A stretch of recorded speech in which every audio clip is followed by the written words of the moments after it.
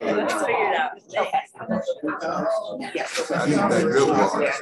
Is Alice coming in there?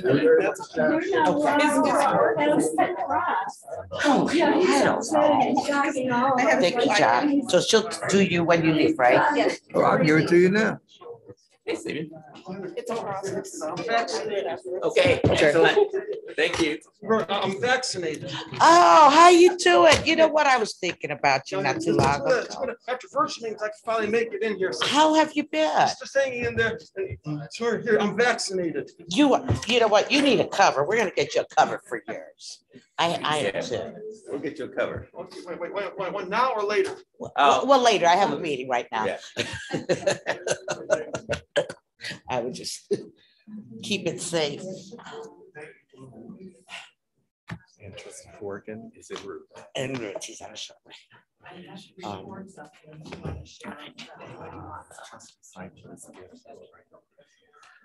Okay. When you get closer. Thank you.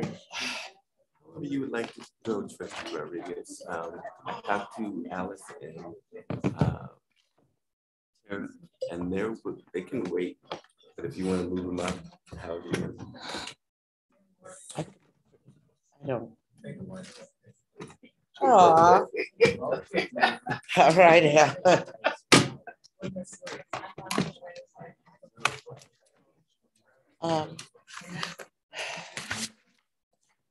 So I had Michael print these out for us, just for the folks that didn't have. I mean, if you're going to do it out, fine, but just I don't think Alice has it either. Okay. Yeah, I'm just trying to make sure that you get it.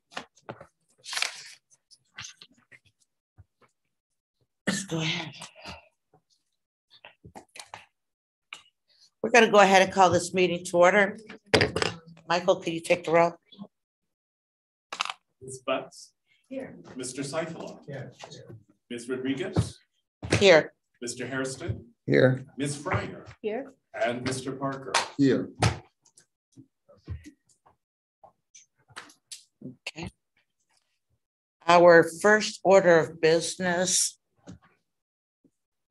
is the approval of the regular board meeting of 12/15/22. There's no omissions or additions. I move for adoption. Second. Ms. Butts? Mr. Seifel? Ms. Rodriguez? Yes. Mr. Hairston? Yes. Ms. Fryer? Yes. And Mr. Parker? Yes. And the other one is the Joint Finance, Human Resource and Community Service Committee meeting of 12/13/22. No additions or omissions. I move for adoption. A second.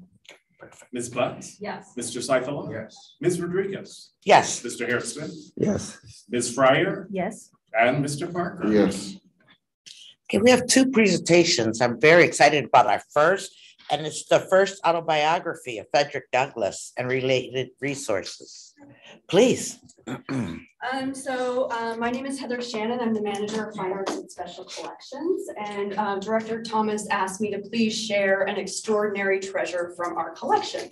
So the obvious choice for me was the narrative of Frederick Douglass, an American slave, which was his first autobiography. He wrote 3 in all over the course of his life. It was published in 1845, and I am extremely excited about this book for several reasons. One of which is its frontispiece, which is a portrait of Douglass, thought to have been made after daguerreotype. And I brought one of my own daguerreotypes from my personal collection, although we have daguerreotypes in the photograph collection here at Maine, because if you've never held and looked at a daguerreotype, you haven't experienced a daguerreotype. So daguerreotype was the first form of photography, and it is a unique object. So the daguerreotype he lightly sat for in this portrait was probably destroyed in the making of the engraving. We can talk about that later.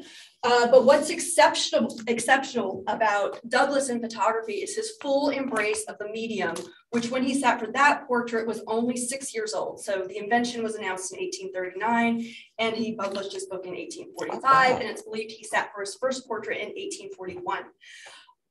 Douglass, as I said, wholeheartedly embraced photography because he saw it as palliative or as a way to combat racist stereotypes of African Americans, then circulating in the sort of popular visual culture of the United States in the 19th century.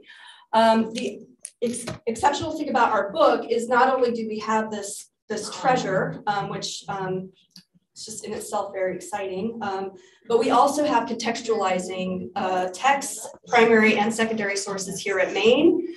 For example, in youth services, they have a biography of Frederick Douglass written for children. We have a very important book about Frederick Douglass's relationship with photography, which includes a catalog raisonné of all the known photographs Douglass sat for, which I'm happy to pass around. This is in the history department. And by the way, it was not Lincoln, it was Frederick Douglass who was the most photographed American in the 19th century. So his relationship with photography is very important. We also have in the social sciences department what is famously called Knott and Glidden, which was a race science text published initially in 1854. We have the 6th edition, I think. And it was the ideas expressed in this particular volume are the kinds of ideas that Frederick Douglass fought his life to dispel. And I could talk more about this, but I will not do that right now. It's a very important book in American anthropology or pre-anthropology. And then finally, I just wanted to show to you the way in which our more contemporary holdings really speak to the legacy of the Douglass narrative. This is a 1997 silhouette book by American artist Kara Walker, who works in silhouettes. And she too is interested in combating racist stereotypes of African American people. And she does that through these silhouettes, which are sort of a late 18th, early 19th century phenomenon in Europe and the United States. Oh, wow. And this book is called Freedom of Fable, which really speaks to the freedom that Douglass was fighting for in the 19th century throughout his life, but also supports the types of freedoms that our African American neighbors are still fighting for today. And that is the end of my presentation. If anyone has is that your family in the? No, that is just something, a treasure you have. Yeah, that I got excited about. I didn't know. I just thought it could be. That's pretty. Love your excitement, and thank you so much for what you did for the party, for the foundation. Everybody was thrilled that night. And I do want to say that you know, sources like this, both primary and secondary, are really an important way for us to engage our community. And my colleague Stacy Brisker and I are actually going to be taking some of these objects to a high school in February and presenting them to photography and art students. Nice. And I'm extremely excited about this because these works, these objects, represent sort of the kids of Cleveland, their cultural inheritance. So it's very exciting to get the opportunity to share this with them. Thank you. I think this is something that we should probably, now that we're doing a lot of online and streaming, that, you know, the community, I didn't know we had this. So, well, there are more. Do you want to surprise us? I think director would like me to do this every other month. I think that's a great idea. I already have plans for you all for March. So I know exactly what I want to bring in March. So, but I do take requests. So. Oh, you're excused not to do anything for St. Patrick's Day. Stop it. So you want this to go back with you, right? If anybody's interested in checking it out, currently it's checked out to me. They're welcome to check it out and take it home. There's a lot of photos of Heather here. Yeah.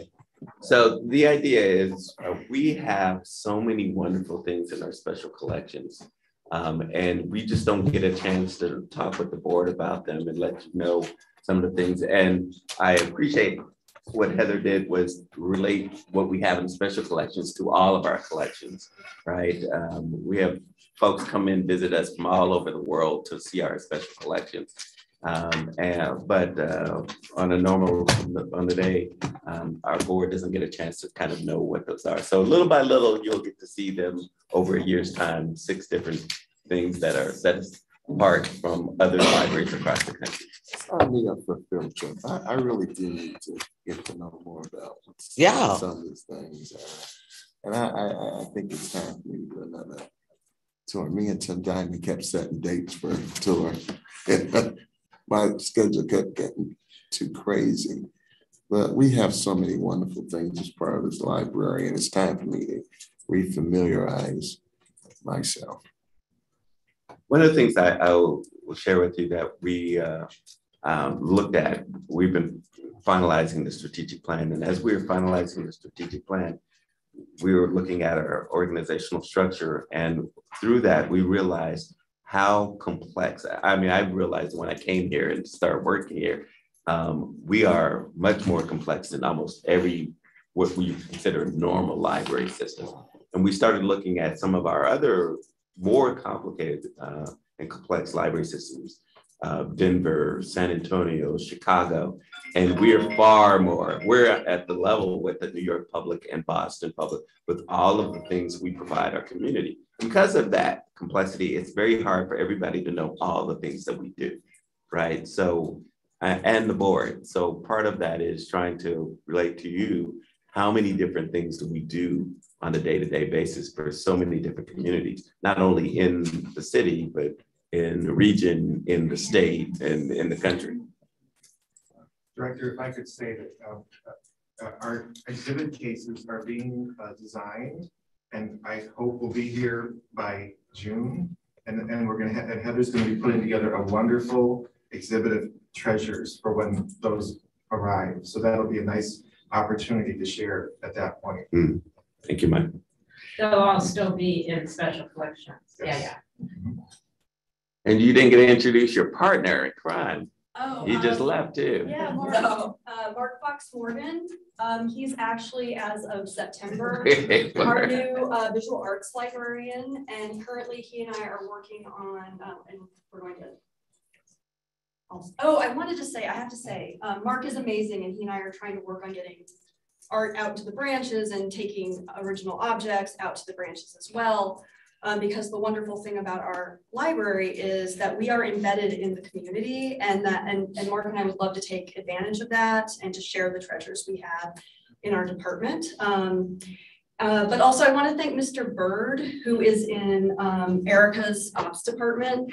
He's the director of education here, and he has been instrumental in introducing me to teachers and the heads of departments and media specialists throughout the CMSD system. Mr. Bird is a treasure, and I really appreciate his collegiality and generosity. So I do want to put in a plug for your department.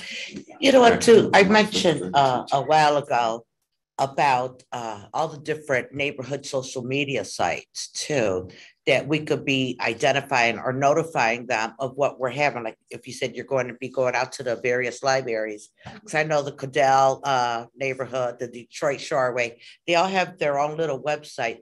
But I think that would be a good way to attract the neighborhood folks, to let them know, look, you're going to be here on this day and here's what you're bringing. And I think that would be very helpful to educate not only, you know, us and the community. So thank you. If you're familiar, there's that new Pivot Center down in Clark Fulton area. It's been only there a year or something, but it was touted by the Art Museum and everyone else in the art community because it's dance and all kinds of the arts. But when they have a big event, that would be another good place for you to go. Thank you so much. Thank you, Heather. Thanks so much.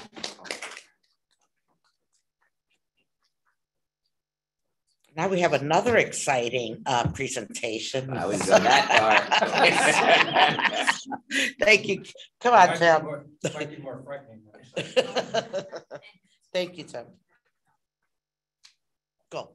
Appreciate the opportunity to be here again. Thanks. Really enjoy working with you all and with Shanice on our agenda in Columbus, and really want to take a few minutes today just to bring you up to speed with respect to what the climate is in Columbus, which I know many of you are probably familiar with, but just dig a little deeper into it today and talk about kind of where we go from here. So with that, I might, excuse me 1 second. I forgot to, thought I had it on my iPad, it's not working. So again, just a brief overview with respect to the hot political landscape. No big surprises, I think, as we led up to the election. Republicans continue to control all the statewide offices, continue to control the Supreme Court. So no big surprises there. But I just want to say, with respect to the most important statewide office holder, and that is the governor, overall, he has historically, on our issues with respect to the local government fund and the library fund, has been very, very supportive. Notwithstanding the fact that we took, we got it back to 1.7 last time. We're going to hopefully work with him to get it back up, at least that. But he overall has been a market improvement, candidly, from where we were a few years back in terms of support from the administration level. Next, please. Probably what's been more interesting and a little bit of a surprise. Can we go back one? I think it skipped one. Go ahead. I'm sorry. Next. That's the one I want. I'm sorry. Just to talk a little bit about the General Assembly itself. We have historic majorities in both. We here in Ohio have historic majorities in both the House and the Senate that we've not seen from either party before. The Republicans have 26 seats in the House, in the Senate, 7 Democrats. The House is 67-32, but that is a lot more interesting than the numbers suggest. And I know that you've heard a lot about that, but we're going to talk a little bit about that and what it means for us. Just quickly on the Senate side, even though those numbers obviously are heavily weighted for Republicans, the Senate has a little bit of a different culture. And they really like just institutionally to have bipartisan support on things. So even though those numbers on the surface, look lopsided, Senator Nikki Antonio continues to be important for us, as does Senator Smith on the east side. Those two folks will still, on issues like this, be very important. So I want to underscore that as we talk. Senator Dolan, again, continues to be chair of finance. Again, overall, he's been pretty supportive of us on the PLF, so that's fundamentally good news. The Ohio House, that is a different and wild story. There are 67 Republican members in the House, 32 Democrats, and I'm sure many of you who have read some of the controversy with respect to the leadership in the House. Back in November, the Republican caucus got together and they decided that they were going to elect Representative Marin, who by his own admission is very conservative, about as conservative as you get in the Ohio House of Representatives. And there was a pledge that was made by all the Republicans, all 67 Republicans at that time, that whoever prevailed in that process would, all 67 would vote for before the full House on January 3rd. Yeah, keep in mind that the entire House represents the Speaker and the Speaker pro tem. Those aren't elected by caucuses. I mean, that is just a straight out vote by the House of Representatives. All the other leadership positions are not, by the way. Those are elected by caucuses. Well, Representative Marin made a big mistake in that when those 67 Republicans pledged that they would vote one way in January, he actually believed them. And as a result of that, I think, made some errors with respect to his approach, and it all led up to really, I think, the weekend before the vote was taken on January 3rd, where there was kind of this rush on both from the Democrats' perspective and a core group of Republicans that got together and they elected Jason Stephens as the Speaker and not Marin. Jason Stephens is down from Southern Ohio. Again, he was elected. The entire Democrat caucus voted for him, and 22 Republicans, which gave him a 55 seat majority. I think on balance, particularly with respect to a lot of our issues, that's probably a pretty good outcome, candidly. But also Representative Olslager was elected Speaker pro tem. We've worked with Senator Olslager, Representative Olslager, for many years. He was the chair of the Senate Finance Committee up until this General Assembly, was chair of the House Finance Committee, and is really one of the more seasoned members in the General Assembly, and has been pretty supportive on a lot of our issues. The challenge is going to be is that you essentially now have 3 caucuses in the House. You've got the Republican caucus where 45 people voted for Derek Marin. You've got the Democrat caucus where you have 34 folks, or 32 folks who have their caucus. And then you've got the 22 Republicans who voted with the Democrats. So there are really kind of 3 caucuses. How many of the 22 are from Northern Ohio? Tom Patton. Okay. Tom voted with him. And I think of the 22 that might have, we don't have a lot of, particularly in Cuyahoga County, we don't have a lot of them. But They just defeated Monica from the west side. right, yeah, I think Representative Patton is That now was redistricted. correct. And he will be running for the Senate, by the way. It's already essentially announced it. But because you have these 3 caucuses. Term limits?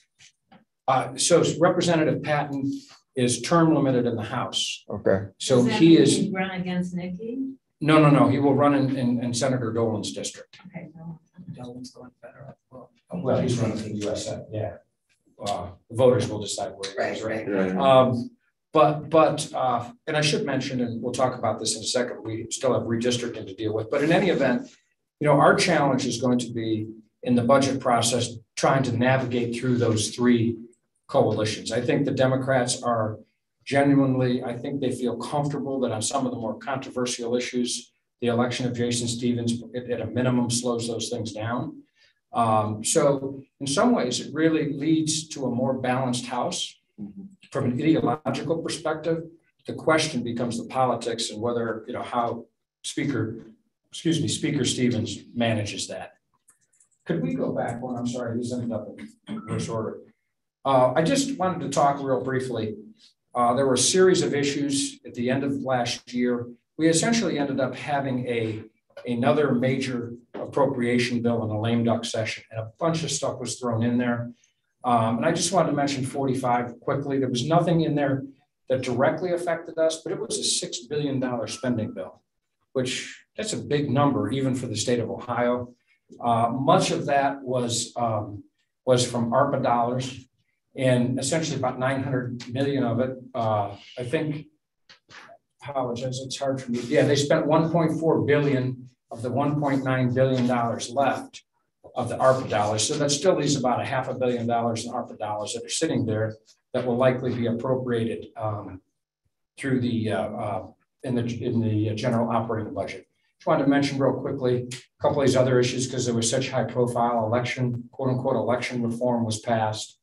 The other thing, that we had talked a lot about this concept of divisive issues and the legislation that had been introduced that would prohibit public entities from talking about divisive issues and creating some board that would decide what that meant, which is, creepy, scary, however you want to characterize it. But those got whittled down to dealing with school districts, although there were still bills pending there that would affect us, but none of those in the end moved at the end of the 134th General Assembly. Next, please, and please interrupt if. Okay, so I just wanted to mention there has also been some staff changes and there will likely be a few more. Again, this is important because we work with a lot of these folks on the budget issues. The good news is that and over at OBM, most of the folks that we have worked with have not changed. That's pretty stable. But there's a new chief of staff and there's a new policy director. There's going to be a new tax commissioner. Again, tax commissioner, oddly enough, he's kind of important for us, right? Because the way our revenues are calculated and that, and once we have that new commissioner, we'll take the necessary steps to do introductions and those things. But there's, in the second term of an administration, there are historically significant turnover. So I would expect, particularly once you get beyond the first 6 months of the year in the budget, that we'll see more of it. The governor's priorities, he's been pretty vocal about this, mental health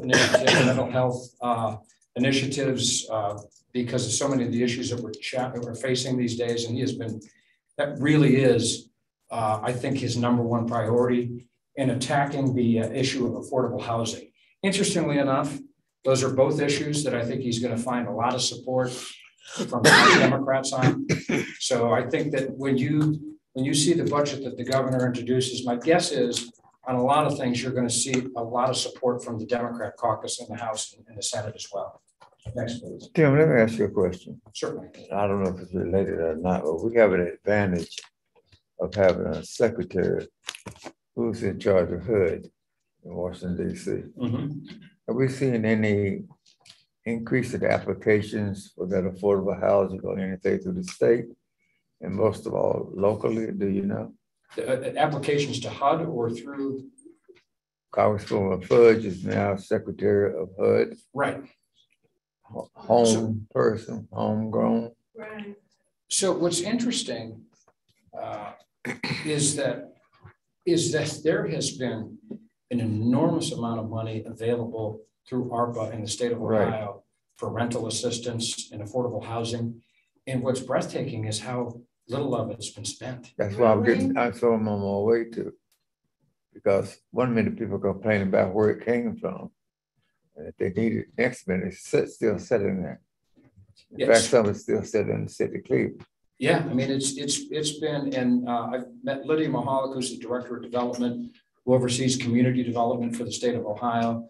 I think it's been frustrating for them because everybody knows the need is there, but yet people aren't applying for it. And we need to be helping get the word out that it's available. You know, the word is out. I can tell you, there's been a meeting with mayors. Well, that's what I mean, the mayor and all of And that's who has to apply for it. Need to tell people or somehow. And I think they've been working with the mayor's office here in Cleveland.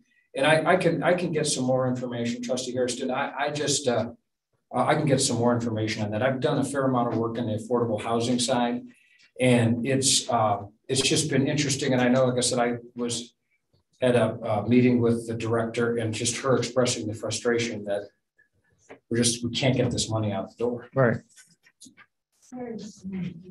And I think you're right because they're working very closely with the mayor of Cleveland. Yes. There are other presentations that I was a part of where almost begging people to put the applications in. Yeah.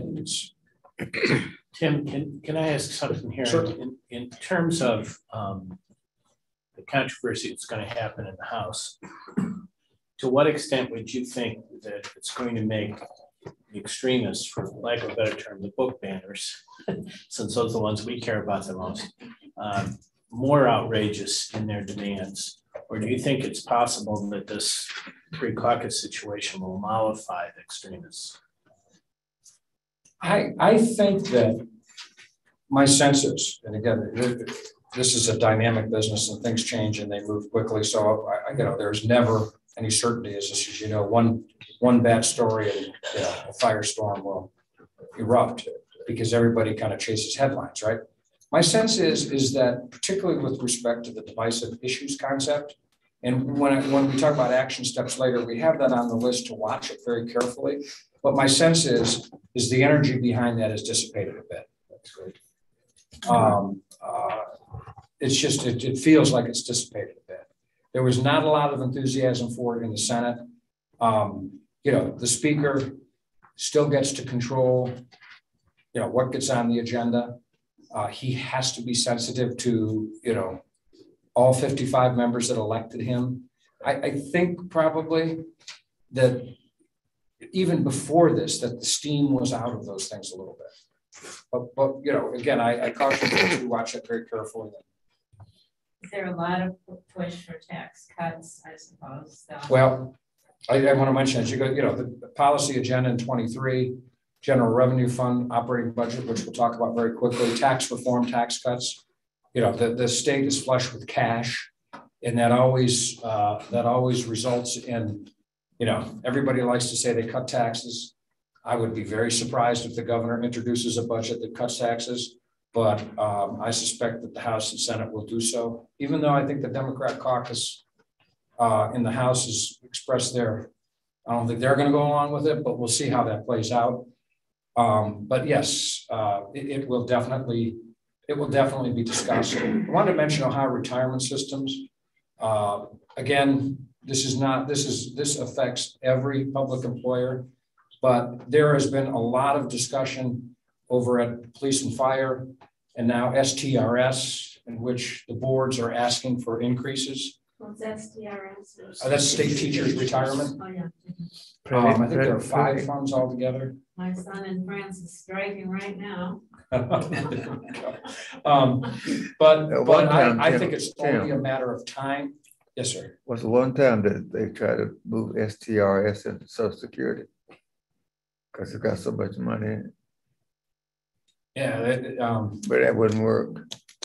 I think over the years, there have been efforts at the federal level to try to eliminate these public pensions, but there's too much political steam behind them, and I don't see that. But there, when you look at what's happened in the market, these pensions funds are feeling a pinch. They assume an 8% return every year, which is a big return, and nobody's getting 8%. So they are looking at, they're looking at big holes actuarially over time. So again, 2 of them have taken the lead, police and fire, and have it's a substantial increase. And what's interesting in both instances, it's been a request to increase the employer's contribution and not the employee's contribution. Lynn and Carrie look at each other. So there's nothing yet, but I put that up there because that's going to be coming, I think, unless there's a miraculous turnaround in the market in the next 6 months. Can you guess what percentage they're proposing for STRS and safety? Well, so safety, right now, the police and the fire have different contribution rates. Not historically how that happened, I'm not sure. Don't hold me to this, but I think the employer contribution for like police is 17% or fire is 17% and police is 21%. And I think they want to boost them both to 25. I'll get you those numbers, but they're not small. As you can imagine. Comparatively, ours is 14. Mm-hmm. So. Yeah, no, this would take it over 20. And interesting on STRS, the board basically recommended an increase, but they didn't give an amount. They just said we need an increase, and they kind of threw it to the General Assembly, but they did not give an amount. My guess is they were afraid to, because once they mentioned the number, it was going to put sticker shock in every school district. Yep. So those are, in those 2 instances, they're not small numbers, which is why I just wanted to put it on your radar screen. Redistricted reapportionment, we're going to have new legislative districts in 2 years. Because of the outcome of the Supreme Court, I suspect whatever the commission does will likely be approved by the Supreme Court. We'll see how that plays out. Again, we'll keep our eyes on divisive issues concept, capital budget. That'll be by the end of the year. We'll be back on the agenda. We always watch the property tax issues. This past General Assembly, there were multiple issues with respect to property taxes, how they're assessed, how you get on the ballot, all those types of things. And those are obviously, we need to watch those carefully to ensure the integrity of our property tax stream. Next. I just wanted to, this is a bit of I put together an outline of the budget. I must say I was very proud of the fact that I was able to figure that out. Claire, who does a lot of this stuff, is on maternity leave and usually does this. But in any event, there's just a timeline, if you will, and it's important because there are critical periods. I believe on the 31st, the governor is going to give a State of the State address. Right after that, the next day, I think we'll see a blue book, which will be kind of an outline of the budget. In the next couple of weeks, we'll see the actual language for the budget, and then we're off to the races on hearings. In the House, we'll take, I assume you guys have a copy of this, but in the House, there will be that will be voted out probably sometime right after Easter. Then it goes to the Senate, which will vote it out around Memorial Day. And then much of June will be about a conference committee. And, this thing is going to move in several different directions between now and then, depending on what's in the as introduced budget. We'll be working both the House and the Senate at every one of these points on our issues. Next, please. Just wanted to mention, the state's got a lot of money. Revenues, right, just thus far this year are up 3.8% over over estimates, and they were pretty aggressive with their estimates. They've got $500 million in excess revenues. So that continues to grow. Whether we hit a recession or not is unclear. What was interesting though is December was the slowest monthly growth rate for all of for fiscal year 23. So from July through the end of the year, December, I think, was the first sign that things might be slowing down a bit, because it was the smallest surplus of all of them. Next, please. Again, we talked about this in terms of our priorities. Really focusing from now through the end of June is really about the budget and the PLF, the Library for the Blind. And again, focusing on the property tax stuff. There will be some tax reforms that go into this bill. And of course, every time they start doing those things and it hits the base of the state property tax, it ultimately directly affects us. So we'll be watching those things very closely. And then, as I said, divisive concepts, we'll continue to watch that closely. And again, in the type of environment we're in, I suspect that there are things that are going to pop up, and we just need to be prepared to deal with them. Latter part of the year, September, October, kind of the quiet phase of the capital budget starts again. And we have historically, at least at that point, taken a look and said, geez, are there things that we could partner with and perhaps pursue? And that'll be time to do that again then. Next, please. If I could just say something quickly, and for Trustee Pryor is new to us, funding from the PLF, which is the Public Library Fund, is about 40% of our funding. We receive funding from the state for the Ohio Library for the Blind and Physically Disabled, which we run. So they provide us with about $5 million through that. And we've had in the past, that money has come out of what other libraries get. So Tim and others work with us because sometimes we're all in line with the other libraries and sometimes it's us against the other world of libraries. And so we have to fight them off because they would rather that money just be put into the general fund and then we not have any money to do that. So what they do is if it's 1.7%, they calculate the amount, and then they take the $5 million off the top and then distribute it. Right. And our public library fund was just decreased on the December recertification by 1.5 million. Is that because of revenues? Yeah, from the re-estimated revenues. Yeah, it's just. And the Library for the Blind and Physically Disabled has been a football in Columbus for all of my 36 years. It has been kicked back and forth. Every time we're lucky enough to get a state legislator elected whose mom is blind or whose aunt is blind, we do better for a while. Since somebody wants to offend that legislature, I know the colleagues do. Currently, I think there's still only just one legislator who's connected to the blind community. So what happens then is all sorts of games. Early in the history, they basically started challenging what we were charging for the space that the Library for the Blind and Physically Disabled uses. And they said, we charge too much. Cleveland real estate's too expensive. We should move the Library for the Blind out to the suburbs or something. I mean, it was that kind of nonsense. And for all of the 36 years, it's just been a football. And Tim has been good enough to keep us from being kicked around quite as much as we were in my early years on the board.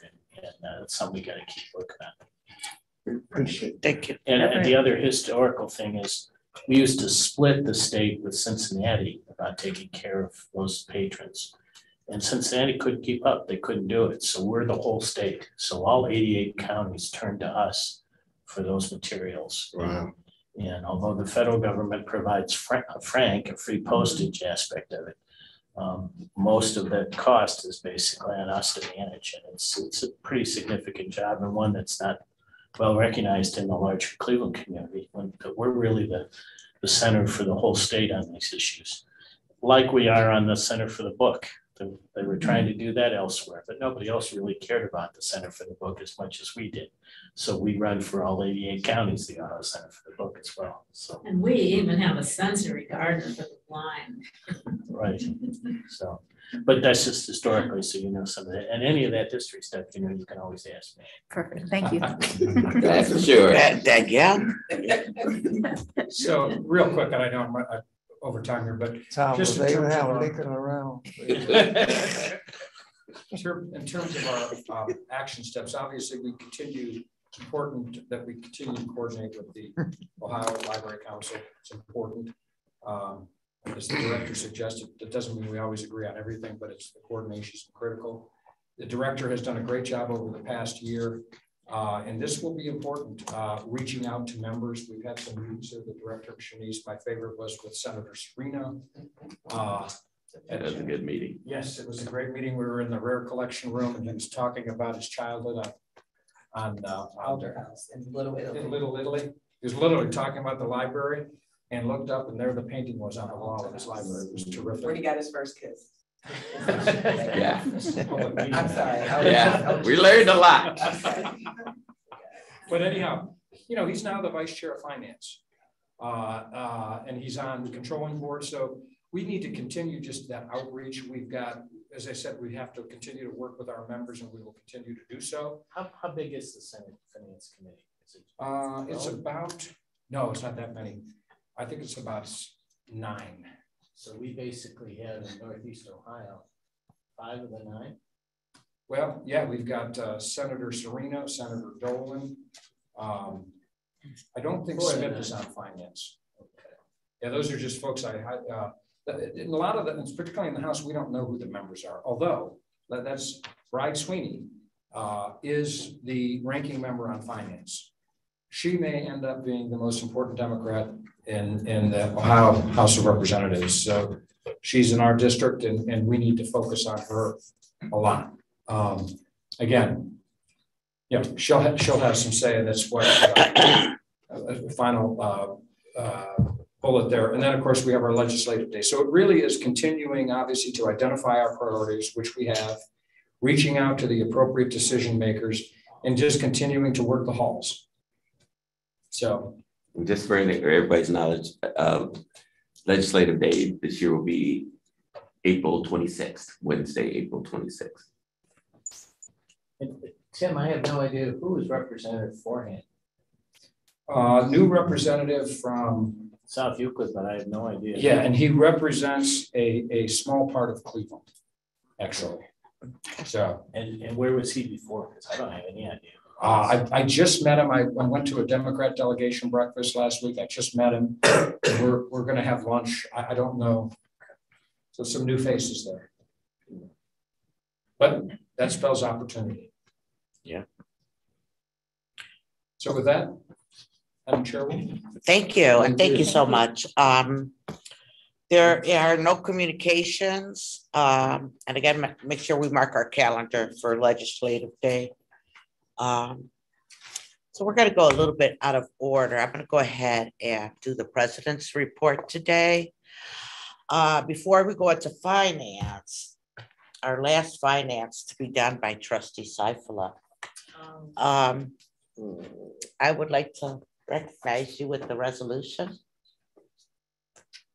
So do I have to bring the whole thing or can I just? No, it's just a joke.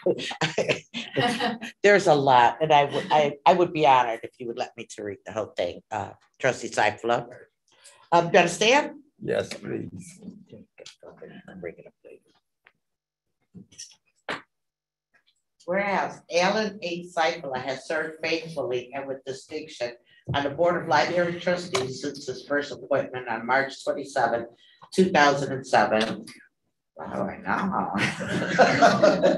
And whereas as a graduate of Glenville High School, and you know, he loves his tar blooders, we all know that, and the Ohio State, the Ohio University.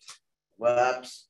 Whereas he was a founder of the Department for African American Studies and a member of Kappa Alpha Psi fraternity, and drawing on his long career as a communications administrator, including 5 years as the library's head of marketing and public relations. From 1995 to 2000, Mr. Seipula has contributed significantly and selflessly to the growth and development of the Cleveland Public Library as a responsive community organization. And whereas under Mr. Seipula's dedicated leadership, the library has achieved significant positive outcome for the residents of Cleveland through initiatives including safe spaces for children, literacy and tutoring services, 3D printing, library cards for all students in the CMSD school district, daily food assistance, Cleveland Housing Court and legal aid services, and the circulation of tablets and Wi-Fi hotspots. And whereas in addition to his library board service, Mr. Seipula has devoted countless volunteer hours to strengthening the civic bonds among his fellow citizens by operating an art gallery community meeting space with his wife, Alice, by serving on the board of the Clyde Robin Community Center, by founding the Anansi Artists Alliance, and by establishing the East 108th Street Community Garden, among many other initiatives. And whereas the Board of Trustees wishes to acknowledge Mr. Seipula's years of dedicated service, now therefore be it resolved that the Board of Library Trustees for itself and on behalf of the library staff and the community commends Mr. Seipula for his exemplary public service and extends appreciation and sincere best wishes to its esteemed and valued colleague for continued success in all his endeavors.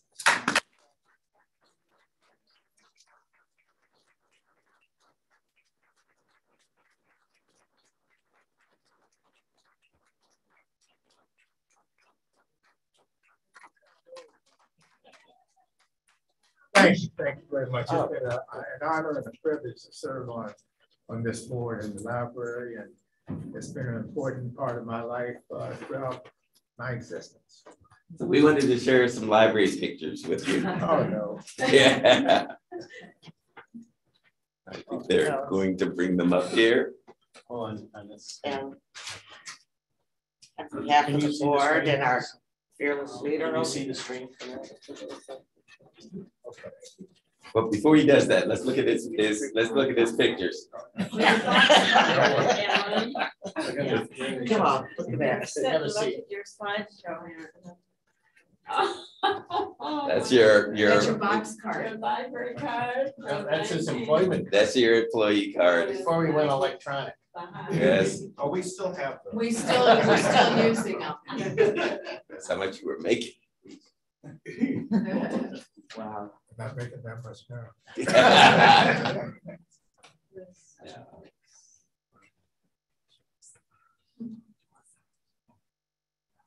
This is some of the work that Trustee Sackler did as the head of marketing.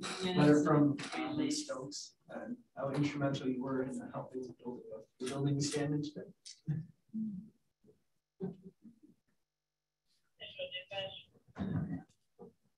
There's a variety of photos there. I don't. Do you remember the first photo on the left? What that was about? I don't. That's when you walk around calling himself Billy. I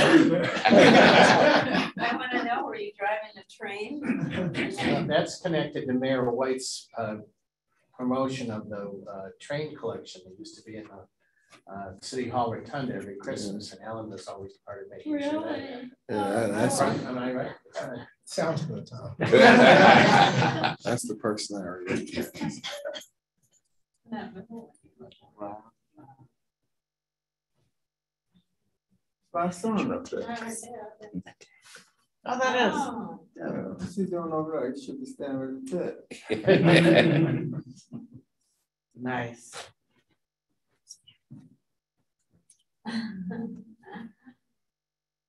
Excuse me, we could cut a snail. Yeah, we'll send them to you. Okay. Thank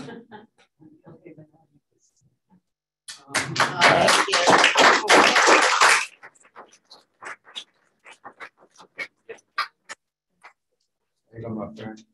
Thank you. And I have to say to you that it's good to know that we have two of us in the room because we got them all surrounded. I'm a Kappa brother of his. All right. We've been together a long, oh, we got 3? Yeah, Oh, it's over, people, it's over. We have been together such a long time. It has been, and we'll still see each other from time to time. It just Well, won't be- we still got to talk about West Virginia now. Right. Not East West Virginia. We have a lot in common, a lot of political wars. And Al's always been just like this. Smooth. Hard to ruffle his feathers. And he gets a lot of stuff done. I've been with him, I've been behind him most of the time, following him. But we're gonna miss you here. Yeah. Because you keep the same demeanor. I have to pull my coattail to slow me down when she doesn't. I wait because she does all the time, but love you and you know it, love your family. Yeah. And if you ever need me to come and sit in the gallery at some point, you know, for any particular reason. In other words, Father, he's ready to volunteer. He's getting so much money in this job. So if I could get Miss Alice, Sarah, to come up, we want to take some photos with you guys up here. Oh, there she is. Good. And if the board doesn't mind coming over, first winner. Well, hold on, let's get a picture with him and his family. And then we will get the board all in together. Okay.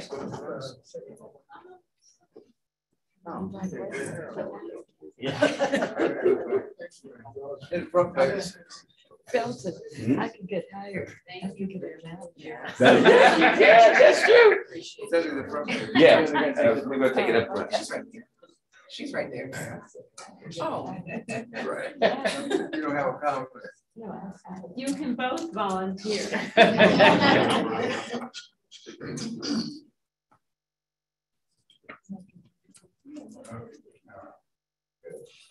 I love y'all.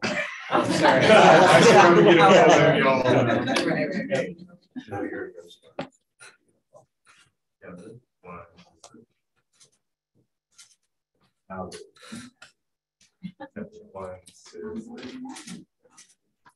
Okay, now you can come in. All right, now everybody, let's take a picture with, maybe come up front here.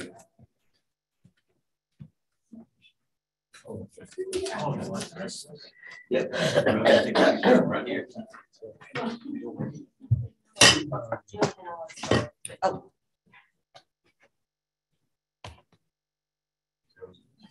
I can follow directions. The brother is right next to you. Squeeze in like you know each other. 2 members of more than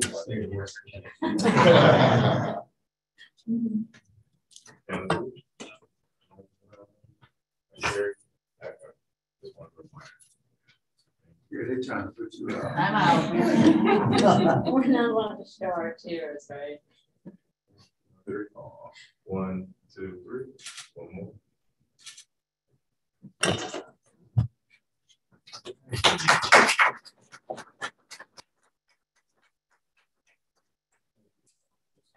I just want to say this about these two. They have been in my life since I was 17 years old. I was a high schooler when they came in my life. So to serve on the board with them is just crazy. And to be with you, you know, you're special to me and my family. Yeah, and you look pretty good for 21. I appreciate that.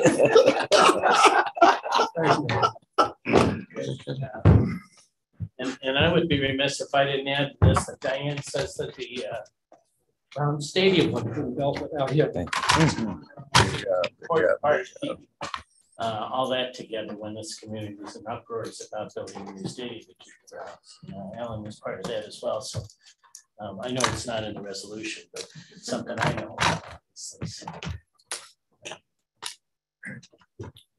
Well, now we move to finance. Trustee Sackler, would you mind moving Exhibit 8 up?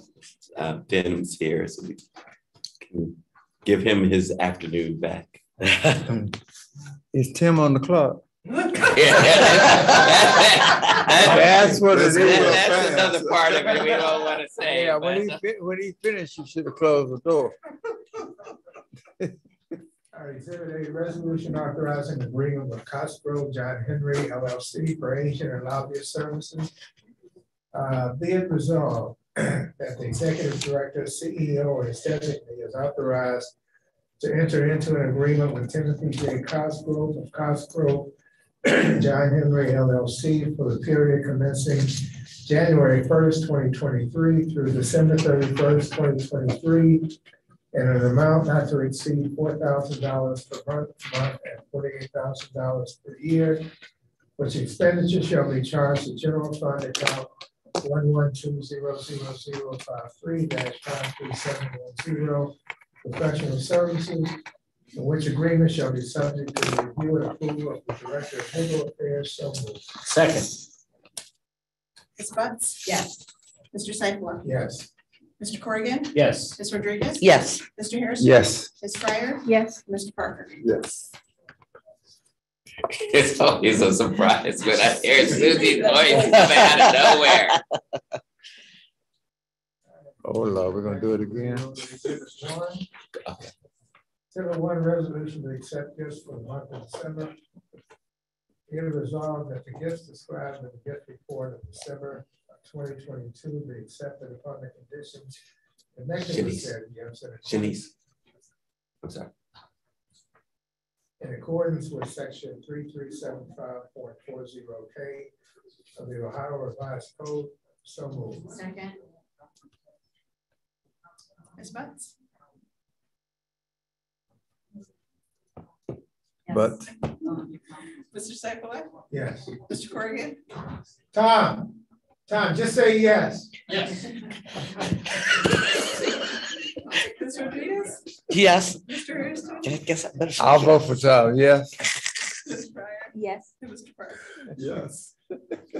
Perfect. Exhibit 2, First Amendment of the year 2023 appropriation. Be it resolved that the sums indicated in the attached First Amendment of the year 2023 appropriation schedule be approved. So moved.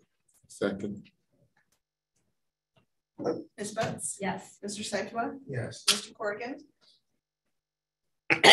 Ms. Yeah. Rodriguez? Yes. Mr. Harrison? Yes. Ms. Fryer? Yes. Mr. Parker? Yes. Tom, Not Tom again. say yes. Yes. I was here for the finance committee hearing and voted yes, so it just repeats that. You see the type of clout Mr. Seifula has? All he has to do is tell him. That's why we're gonna give a seat right there. Exhibit 3, resolution to authorize payment of fees to the Cleveland Special Revenue Fund covering the period January 1st, 2023 through December 31st, 2023. Be it resolved that the Board of Trustees authorizes the payment of $1,447,192.86 to the Cleveland Special Revenue Fund effective January 1st, 2023, with expenditure being charged to general fund account 130-10053-53900, other purchase services. So moved. Second. And Carrie, I just want to make, we did the record on Tuesday, but for the record today, we figured out again recently how much CleveNet saves all the member libraries. And what was that estimate again? Oh, when we reduced the costs, Right. we reduced it by 1/3 of the unencumbered balance, which was just over $336,000. And there's the realization that they just did a study, and for every dollar spent, CleveNet saves our folks $19, right? Return on investment study. Yeah. So us serving as the foundation helps our region to a great deal for be able to get access to things they'd never be able to get to. And Jasmine, we have 47 of these different libraries going all the way to Andover on the Pennsylvania border and Kinsman and Sandusky on the pretty amazing. west side. Ms. Butts? Yes. Mr. Seifula? Yes. Mr. Corrigan? Yes. Ms. Rodriguez? Yes. Mr. Harrison? Yes. Ms. Fryer? Yes. And Mr. Parker? Yes. Exhibit 4, resolution to accept gifts from EHC. It resolved that the Cleveland Public Library Board of Trustees pursuant to the authority set forth in RC 3375.40K hereby accepts the gift from the EHH Foundation through Key Bank National Association Trust Division in the amount of $39,000 for deposit into the Founders Fund account number 203-046-46100-29801.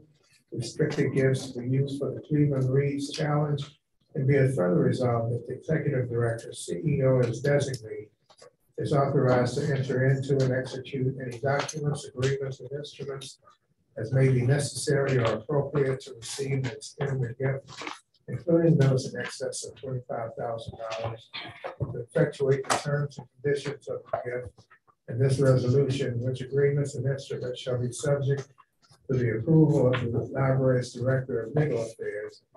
And be it further resolved that the Board of Trustees of the Cleveland Public Library expresses its heartfelt gratitude for this extraordinary gift to the library from the EHH Foundation through Key Bank National Trust Association Trust Division. So moved. Second. Ms. Butts? Yes. Mr. Seifullah? Yes. Mr. Corrigan? Yes. Ms. Rodriguez? Yes. Mr. Hairston? Yes. Ms. Fryer? Yes. Mr. Parker? Yes. Exhibit 5, resolution to accept libraries accelerating learning grant from the Ohio Department of Education.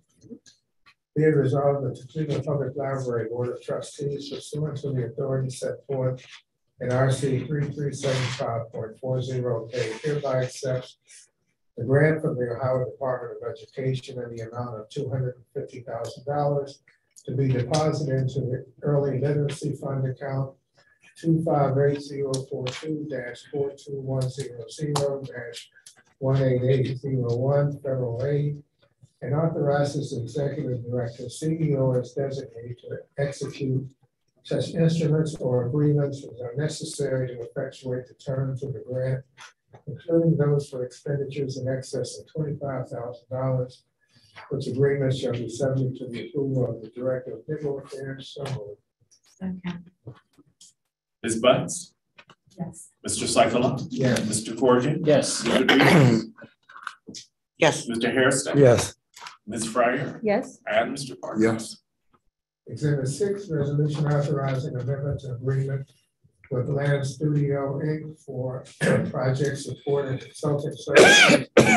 Be it resolved that the Board of Trustees of the Cleveland Public Library authorizes the executive director, CEO, and his designate to enter into an amendment to the agreement for an additional 1-year term of Land Studio Inc., subject to the approval of the Director of Legal Affairs, to provide project support and consulting services for a fee not to exceed $65,500, including reimbursables, to be charged to the general fund account 112-00053-53710 professional services.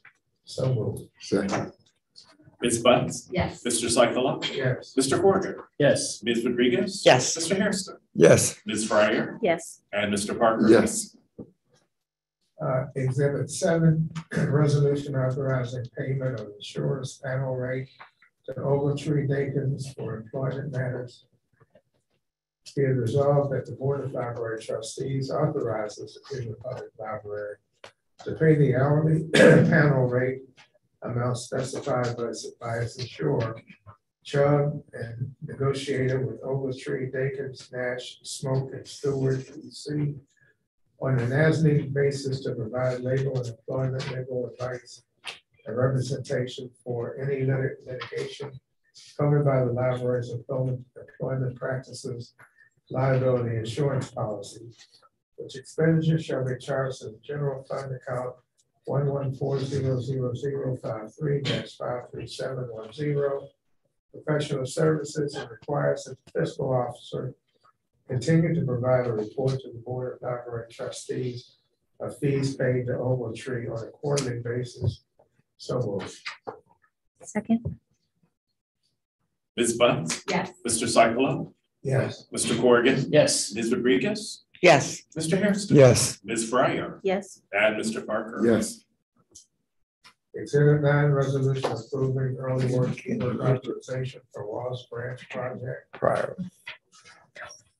Be it resolved that the board authorizes the CEO as designated to negotiate and execute such agreements or instruments as are necessary to effectuate the terms of this resolution and to perform the work described in this resolution for the new Walsh Branch by Gabay Building Company in the amount of $129,989 to be charged to Construction Tax Exempt Fund 402 and or the Construction Taxable Fund 403, which agreements or instruments shall be subject to the approval of the Director of Legal Affairs. So moved.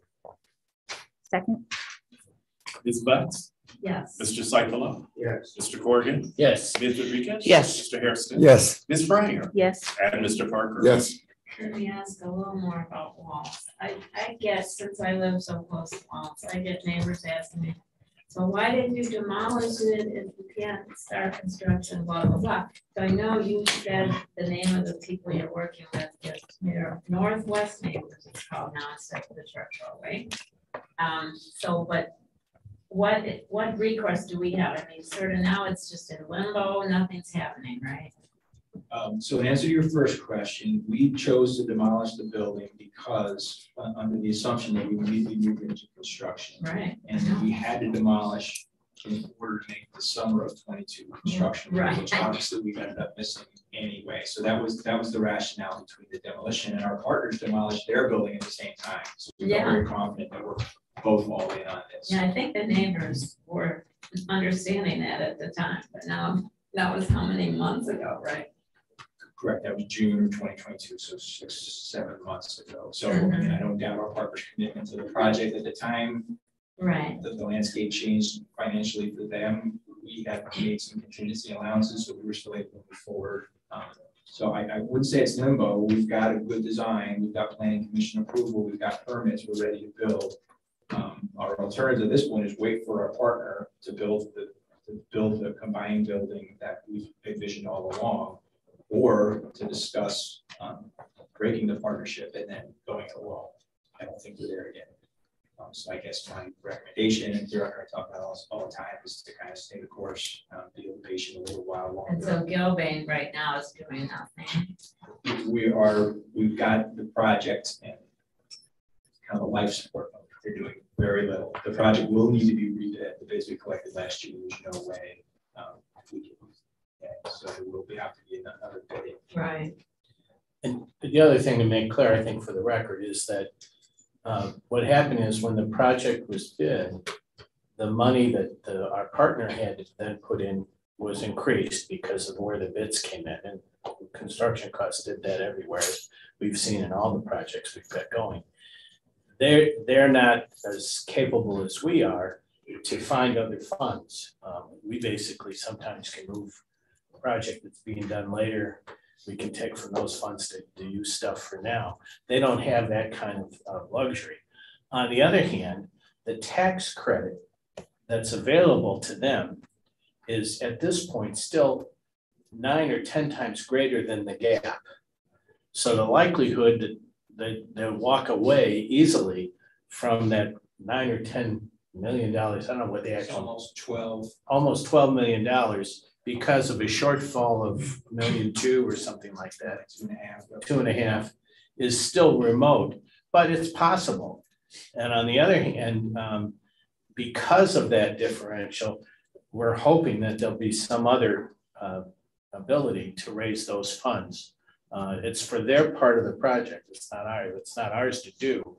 But on the other hand, the feeling is, particularly, for instance, this affordable initiative that we heard about, that the governor's about. Right. Well, this is an affordable housing project. It is. It's subsidized senior housing. So it would be more than appropriate for the governor to step in with ARPA affordable housing project monies to make the gap up. And we're hoping that that sort of thing happens. Where else were they planning to get the money from originally? Was there HUD money involved? It wasn't HUD money. It was all, and forgive me, I'm not totally savvy on the Ohio tax credits that were granted to them, but it was totally financed through the Ohio tax credits. And they made exactly what the Corrigan has made, which is, I can't tell you today how we're going to get that last couple $1 million. I can just tell you, I've never seen anybody, this is what the CEO is telling me, I've never seen anyone leave $12 million on a table and walk away from it for the lack of just a little bit more.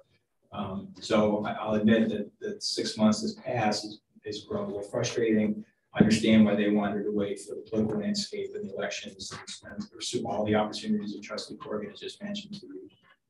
So I guess I would just, personally, I feel like we just need to be a little more patient. So maybe all of us could somehow lobby for some more of that affordable housing money. Well, that's exactly why I was asking the question today. Tom was reading everything I was saying. Yep. The money's sitting there. Exactly. So what, I wonder if any of us, if it would help to write letters or anything. I think get into politics of that. Let them do it. Yeah. And I do want to correct one thing, that private developers have walked away from 12 million because of a gap of 2 million. But a public interest entity like our partner here has never done it. And so I think it's still pretty remote that the project doesn't go forward. It's just, you can't really sign a contract till the T's are crossed and the I's are dotted, and they're $2.5 million for that. So that's the problem. So the way we looked at it and had the conversation with John Lang is every month we'll talk to you about this. And at some point in time, if the board decides it's beyond the time we're willing to wait, we will start the process of breaking the agreement. Why do we wait? I mean, maybe it would be appropriate to do something now. I don't think it is. I mean, we've waited for other projects as well. I think we should wait. We've waited for other projects and we've had positive outcomes. You ever So heard of, for the sake of 6 months, I'm sorry. you ever heard of Martin Luther King? Yeah. That's what I was saying without saying it. We waited a long time. I was saying that without saying it, but we've waited. And I think just have 6 some months. patience, and I think they're doing everything they can do. Plus, I have a bias about the design of that building. I know, It's you're a big gorgeous. fan of it. So yeah, Gorgeous. 6 months is, it is a lot, but it's not. No, We've waited longer for others. In John's words, I was just John. Well, they'll be all right. Just tell them we're still working on it. I mean, well, no, and there's always going to people. I mean, that's my neighborhood too, Alice, as it is yours and Tom's, and it's all of ours. We all have a big interest. And if we're at 6 months, I think we could wait a little bit longer, and people could be, the luxury that we have here in the city of Cleveland is that there is a library within a mile of each door. So a walking mile. So fortunately for your neighbors, they do have several other branches that they could go to, whichever mode of transportation they get to. So at this point, I want to keep, see what happens. Yeah. I'm excited. Just so you know, Trustee Betts, we are reaching out to Councilwoman Spencer, and I had a conversation yesterday with County Executives, Renee. So, we know that this can't go on without some things, but they're having those same conversations. And I think they're trying desperately to find money as well. So hopefully they find it soon. Yes, For all you indeed. do, John. Thank you. Did we vote on that or did I stop? Yeah, we did. Thank you. All right, so the 10 resolution authorizing approval for annual fire alarm, fire panel inspection and repair services. Be resolved that the Board of Trustees authorizes Executive Director, CEO, and Executive to enter into an agreement with S.A. Comunale for annual fire alarm and fire panel system inspections and repair services at the rate set forth in S.A. Comunale's proposal for a 1-year term with the option to renew for the agreement for an additional 2 years, which agreement shall be subject to the approval of the Director of Legal Affairs, and which expenditure shall be charged to the general fund to object code 53340 building maintenance based on the location. So moved. Second. Ms. Butts? Yes. Mr. Seifullah? Yes. Mr. Corrigan? Yes. Ms. Rodriguez? Yes. Mr. Hairston? yes. Ms. Fryer? Yes. Mr. Parker? Yes. Exhibit 11, resolution authorizing agreement for annual fire suppression and sprinkler inspection, testing, and maintenance. Resolved that the Board of Trustees authorizes the Executive Director, CEO as designated to enter into an agreement with SA Comunale for annual fire suppression and sprinkler system inspections, testing, and maintenance at the rate set forth in SA Comunale's proposal for a one-year term with the option to renew for the agreement for an additional 2 years, which agreement shall be subject to the approval of the Director of Legal Affairs, which expenditures shall be charged to general fund to object code 53340 building maintenance based on location. So moved. Second. Ms. Butts? Yes. Mr. Seifula? Yes. Mr. Corrigan? Yes. Ms. Rodriguez? Yes. Mr. Harrison? Yes. Ms. Fryer? Yes. And Mr. Parker? Yes.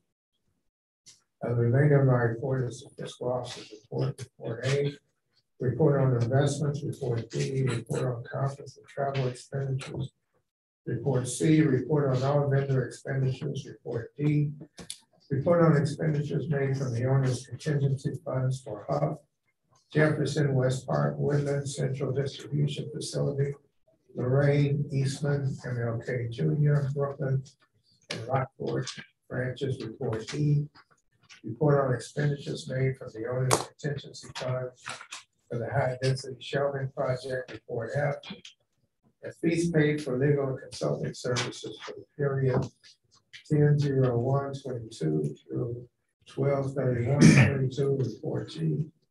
And that concludes the finance. Thank you so much, Trustee Seifula. We're now going to be moving into the Human Resource Committee report. Thank you. Exhibit 12 is the Cleveland Public Library Employment Report. Of which we have one new hiree, 4 resignations, no terminations, and 2 retirements. I move for adoption of Exhibit 12. Second.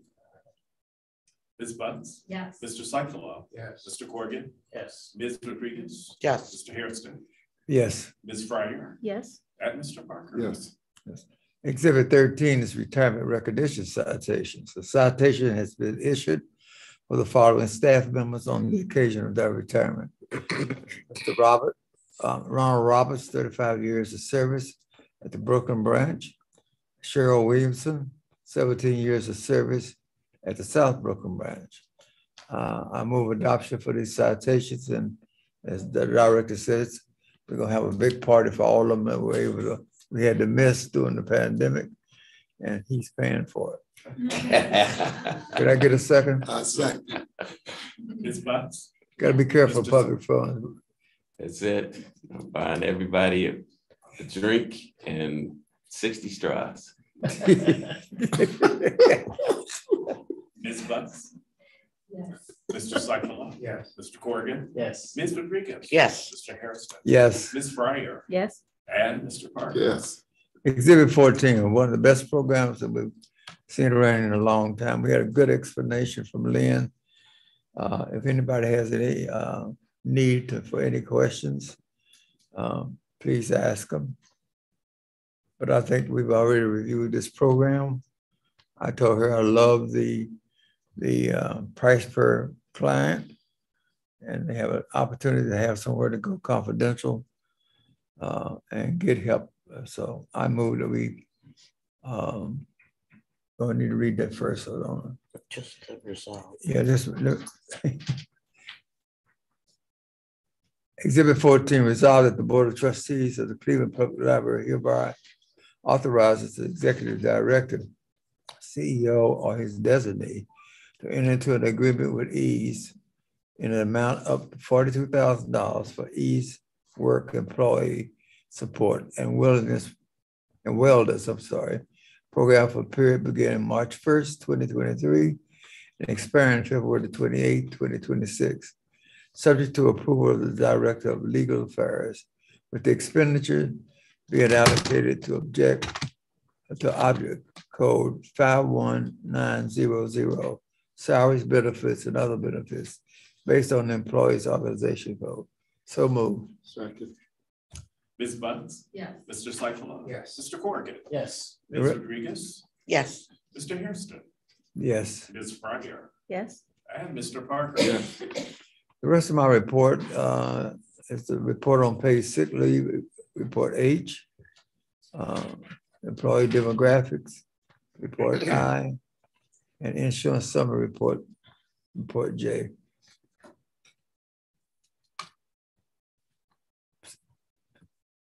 That's it. Thank you. Thank you, Trustee Harrison. We're now going to move into the Community Service Committee report. Trustee Corrigan, please. Yes, the monthly activity report for December is actually better than that. It's a year-end report.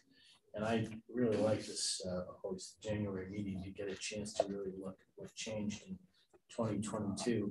The biggest observations I'd make is that despite the branch closures, we still have increases in circulation. Branch closures to do the facilities master plan performance. That in physical circulation and media, we're back, basically bouncing back from COVID numbers, and as always, the main library stays an essential part of the total circulation because of the strength of the collection. But you can also see that Wi-Fi sessions, computer hours in use, new library cards, all those things are up in 2022 overall. The biggest jump of all is the number of reference questions that we resolved and took in was double in 22 from 21. And that's also a real sign of bounce back from COVID.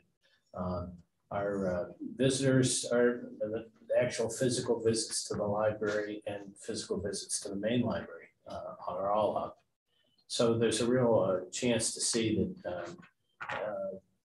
the library both did a good public service with all its ability to reach out during COVID when things were closed, and we did our best to stay open or to accommodate people with curb service and those things. But that the traditional library service that people are used to in Cleveland is continuing to grow, and it's obvious post COVID that we are. I'm always the fun part of this report is always the looking at what the overall top circulated overdrive titles were. And it's still, I've got to meet this Colleen Hoover sometime. She just has a fan base that rivals anything that any politicians ever had, as far as I can tell. And then if you want the narrative, the year-end report that's been prepared there, a narrative at the end that Nancy did is just very, very good. And I just want to thank the staff for the quality of the graphics that we get now and the ability to see it in a glance, basically, how the library is doing. The one thing that I was going to ask Nancy, sometime we can, if you could just tell me, because 21 and it was so different from 19, if you will, or 20 was so different from 19. I wonder if on a couple of these categories we might have, since we're enough out of COVID now to do a look back, to compare the 19 statistics, if you will, to where we're at now. I think that might be helpful if there's an easy way to do that. Yeah, I can get those and put them in there. That'd be great. Just sort of a supplemental for next time. Yeah, that's I don't think it's gonna. Nice report does not better. No, I We're understand. not gonna bounce that back. No, there's no question. Just in terms of the number of people downtown, it's much fewer than there were. So if you talk to the business community, only 60% of them are back to more than 3 days a week in terms of their ability. So that downtown's a different place. But I think in the long run, with the Sherwin-Williams project and all the new housing downtown, we're going to continue to see main library growth. You know, I was on the elevator today. I came up a public elevator, and there was a lady who said this was her first time in the library, and she was doing research on first time in Maine. I think she's new to the city because she was doing city history research. And she said, "I'm already blown away with everything I can see about this library." And she couldn't stop, bubbling. So that's always happening, I think. Yeah, little by little, it's coming back, little by little. The other portion of the Community Services Committee report is first a building status update, other than what we've already talked about, something additional, other than to commend John, at West Park, which was the first Oh, yeah. branch I went to when I was 5 years old, more than 65 years ago. The new West Park, the campus just turned out wonderful. We had more than 500 people, I think, come by during the grand opening. And not unlike the success of the new Huff branch, there's a lot to commend, John, and for you and your staff and all our contractors. And I think we're meeting the promise that we made. But is there something else you want to add besides talking about walls, which was the big thing here? No, sir. The director did ask me to provide a reporting on the diversity and economic inclusion in group one, which I'm going to do under the diversity, equity, and inclusion report. So I'll hold that. Okay. May I ask a question? Yeah, go ahead. Maybe I talked to the director. I'm trying to figure out where I got this from. Are we doing some innovation, reimagining some more work at Huff? Is that something that we're doing over there? Well, we recently got a grant from Brunings, which Huff is one of the branches that money could be targeted for. We had some additional outside work that we had hoped to do as part of the initial construction, and which kind of went on the cutting room floor during value engineering and budgeting a year and a half ago. So we're hoping to restore some of that. There'll be some outside programming in the area, maybe kind of a little almost amphitheater around bio. Wow. So we're hoping to be working, I don't know if I'm not stepping on Shanice's toes. No, but, no. we're working to kind of move that forward over the next year. That is going to be fantastic. If they get that one building across the street from us done, and I did talk to some people about that, and you know who. What are they Huh? What did you learn? I did talk to some people about that building over there. I learned that they're going to renovate the building. Mainly because you got League Park. What's the community center right next to us? Fatima. You got us. And if that building gets done what they want to get done with it, that corner is going to be dynamite, especially adding what you added to it. That would be a model because all those services that everybody needs was in that. Was in what, less than a block of each other. Yeah, and then the new homes. And then the new homes. Oh, let's don't talk about that right now. Yeah, okay, good. The proposed new homes. Proposed, yeah, there's a lot of stuff. There's a lot of stuff. But yeah. But I thought I heard something. Thank you, John. Yeah. And the next part of the community services committee report is an advocacy task force update. Anything to add in addition? Yeah, nothing to add. Okay, because Tim gave us a pretty good idea what our targets are. And as to the foundation?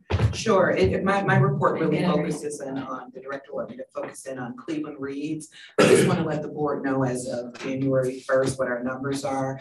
Trustee Rodriguez wanted it, but we can follow up in writing with this. But just hold on. Hold tight. Hold on, she'll be back. Okay, well, I'll hold tight on numbers, but the other thing that we want to let the board know is we're launching the Cleveland Reads Company Challenge. And so in essence, it's people that they can sign on if they have they want to show their support for the importance of reading literacy in the city. They can sign on as a sponsor. And we also have a menu of other options that they can do, such as doing a new book drive for CMSD. We'll be meeting with CMSD to talk about that. They can also put window signs up. They can sign their staff up. But if you have recommendations of organizations that you think would want to demonstrate their support for reading literacy and the Cleveland Reading Campaign, please let me know. Okay, now you can say. Okay. So as of January 1st, books read are 10,210. We have new registrations of 3,676. And people who have earned badges, it's 6,768.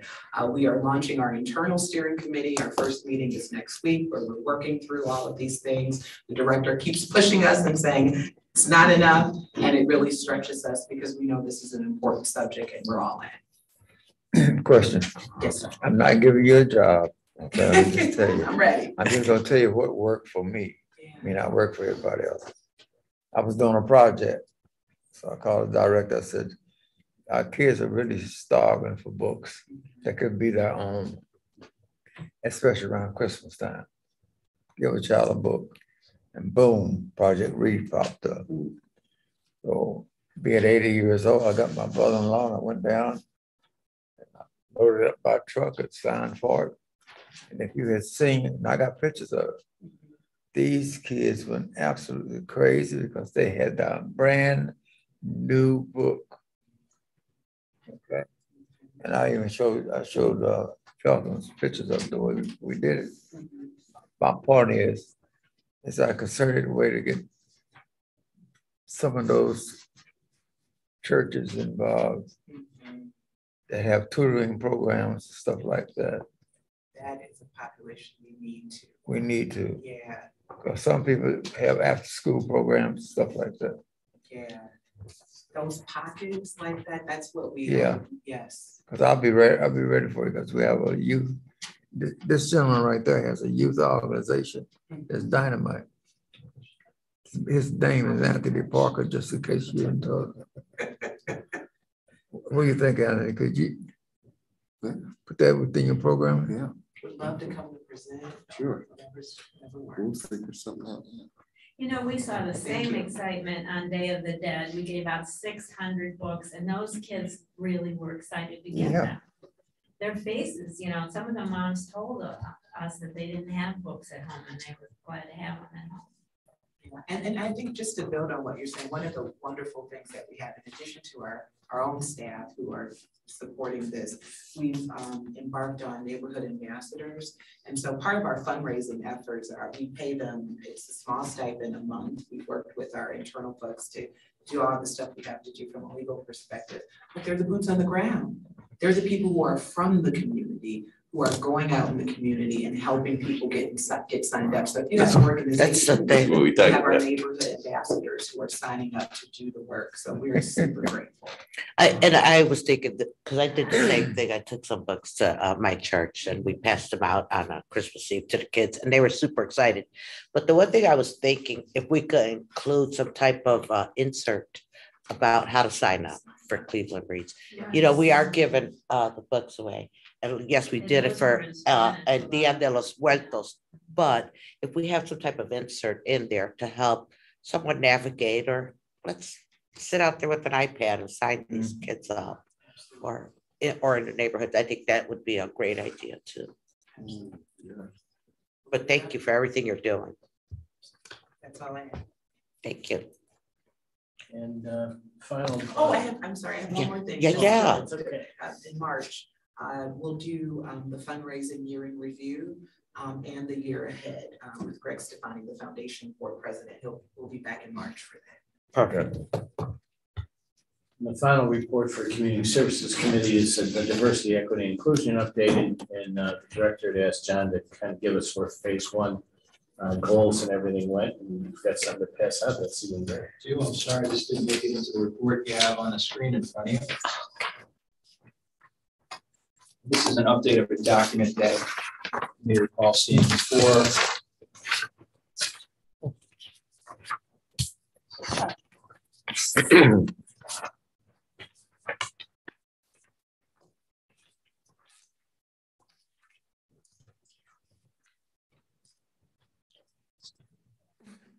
So this is the diversity report for economic inclusion. That's contract participation on the group projects under the management of the Bank Building Company.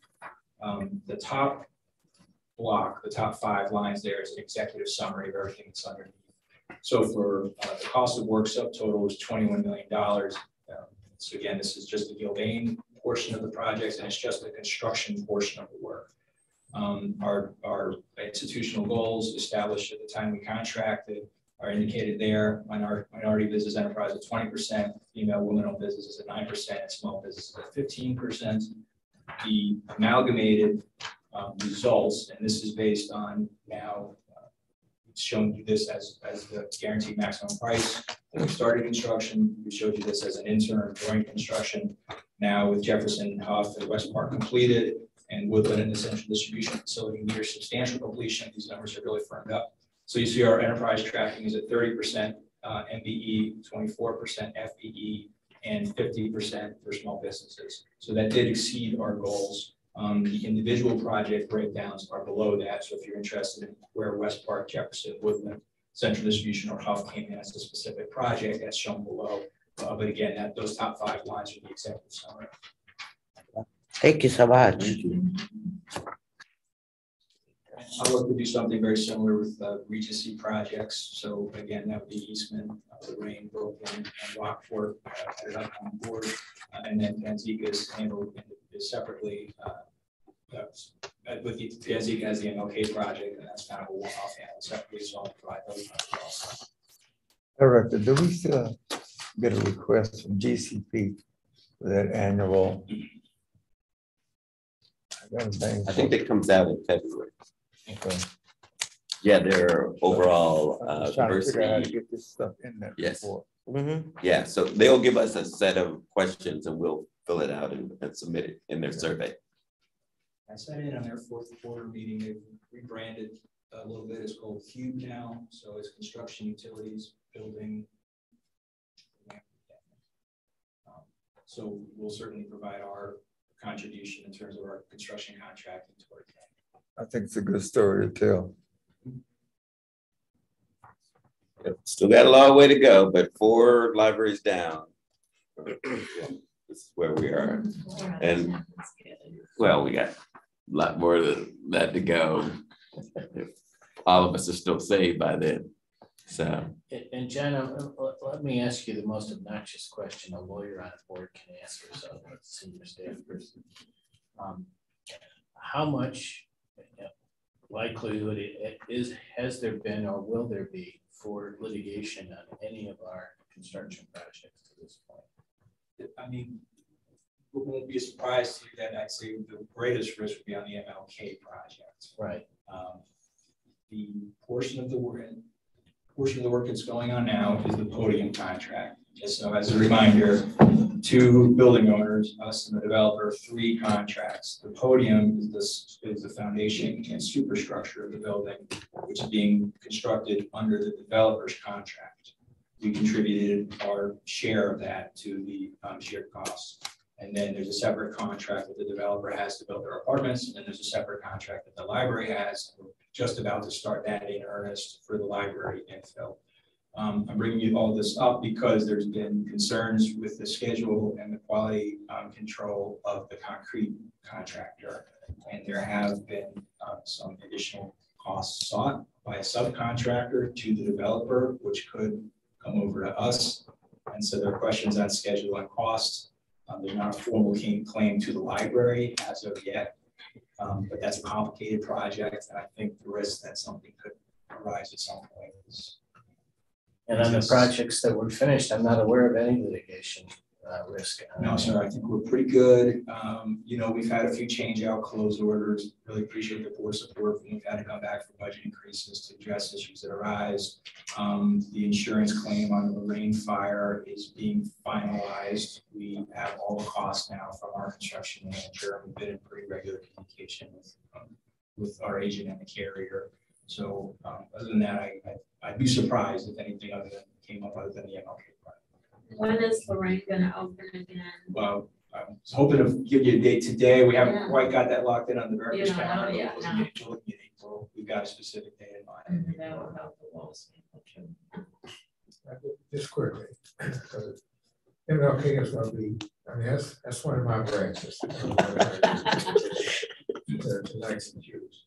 But once it is complete, I can't remember, are there apartments, is there an apartment building above it? So it's the same building, so we'll have the lower 2 floors, 30,000 square feet, and they'll have 9 stories of apartments above us. Okay.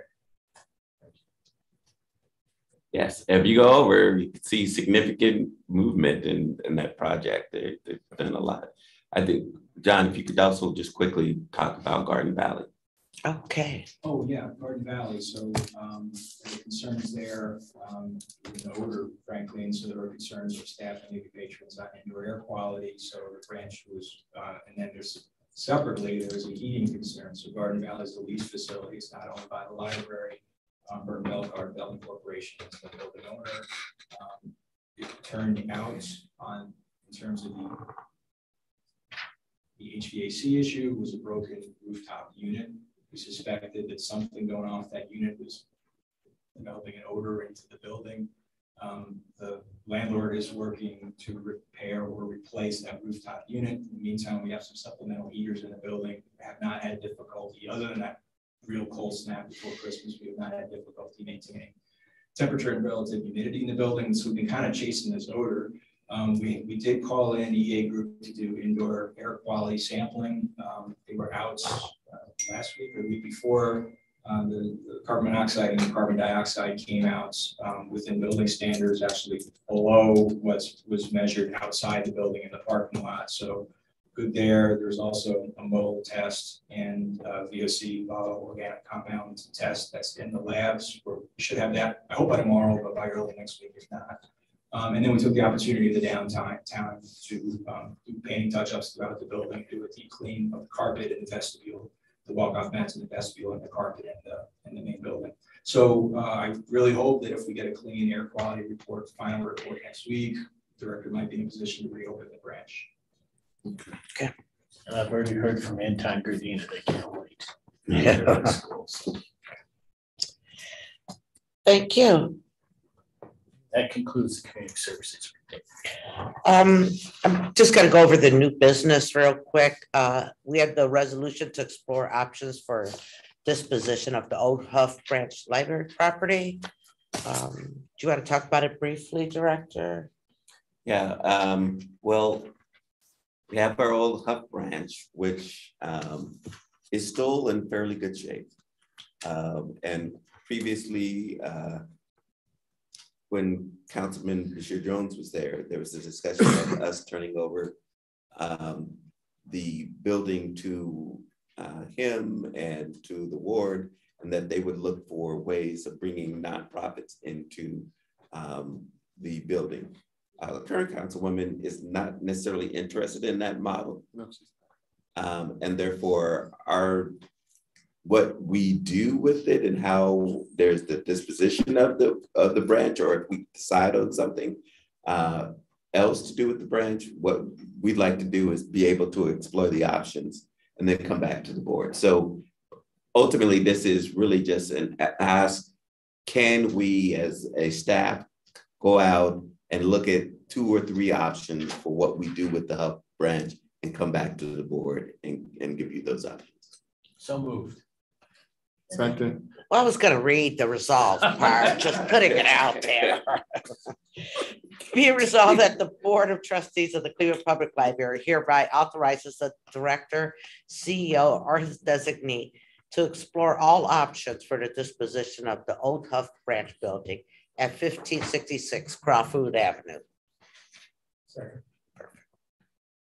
Ms. Bunce? Yes. Mr. Seifel? Yes. Mr. Corrigan? Yes. Ms. Rodriguez? Yes. Mr. Hairston? Yes. Ms. Fryer? Yes. And Mr. Parker? Yes. The other piece is the resolution for Trustee Alan Seifel. Be it resolved that the Board of Library Trustees for itself and on behalf of the library staff and the community commends Mr. Seifel for his exemplary public service and extends appreciation and sincere best wishes to its esteemed and valued colleague for continued success in all his endeavors. Second. Ms. Bunce? Yes. Mr. Seifel? Would it be a conflict? Brian's not here. Yes. Mr. Corrigan? Yes. Ms. Rodriguez? Yes. Mr. Hairston? And no. Yes. Ms. Fryer? Yes. And Mr. Parker? Yes. Mr. Seifel lives right down the street from MLK. I'll make a suggestion. He becomes the ambassador, community ambassador for watching over MLK. Oh, he will be. He'll probably be the first one there when we open it to make sure it's being open. And I back you up, Alexa. Yes. You got See, it. there you go. I got it like you. That's right. That Memorial Nottingham is his. He loves Yeah. that one. Oh, yeah, I like that 17 acres out there. And as part of that was the end of the news business. And as part of the president's report, I just want to remind everyone to, if they're able to sign up for the OLC trustee, it's on March 4th, it's in Dublin, or it's actually hybrid. You could do it, register, maybe we could do something here in the boardroom, or if you want to go to Dublin. So Michael did send out an email, please look through it if you are able to. It does. he did, and let him know if, which way, or who could attend in person, or who wants to have something here for us. Okay? Yeah. It could be done either way, but that concludes my portion of the report. Director? I just wanted to bring everyone the annual report, the financial report. Oh, that's financial. Yes. Yeah. That ended for 2021. So I just wanted to make sure. Oh, actually, it's the annual reports that you have here. I got this. Yeah, we have that.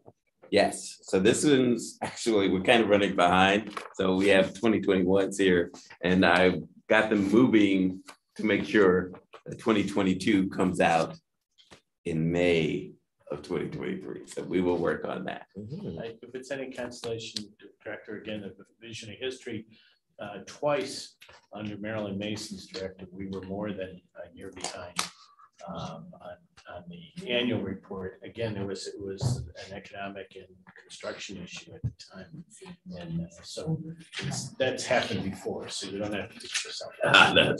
Well, we will work on that. I also wanted to bring to everybody this See Also report that gives everybody examples of what we've had in the past.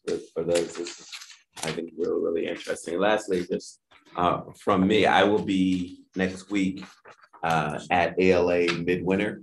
And so I will just be there for a few days. I have to do a presentation there, but they have brought back Midwinter, which had gone away during the COVID. So I haven't heard you say that. New Orleans. In New Orleans. Oh, that's Yeah. the last time you and I. Perfect. Yeah. So, but I would very much, I think the overall annual conference this year is in Chicago. And we'd like to have a strong presence of board and staff because it's so close to us and easy to get to. And you know, they've found a way to kind of rebound from that as far as the conference. I think it'll be a great opportunity for us. When is that meeting? It'll be the end of June. End of June. Perfect. Ready? Well, thank you, Director. No, not yet. Thank you very much. We have, No. Move to adjourn to the organization. no, we're not No? going, we're not there yet. My friend Steven is here, and Oh, I'm I'm sure sorry. he would like to make a public comment. We've missed you. I've even asked about you. How you been? Yeah, well, I've been, thanks to the pandemic, I was stuck doing virtual meetings once around here because of the pandemic, but it's great to be back here now the pandemic is not as much, I was able to come here. So Thank you for joining us today. I've been known for talking about how I like historical technology, and I use vinyl records and tapes and VHS tapes and stuff like that. And I also like historical buildings, so I'm sad to see the Cleveland Playhouse building and University Circle coming down. I'm gonna miss that building. Yeah. And I was also talking about, I also been talking about the accelerator dryer and how loud it is. Well, I'm glad that many new restrooms I hear are going to be single occupant restrooms where the dryer only comes on if you want to use it. So I'm glad about the single occupant restroom trend that's coming in the library. And I also hope the hand sanitizer pump. I hope you keep the hand sanitizer pumps, because sometimes I don't have to always use the sink for water or dryer.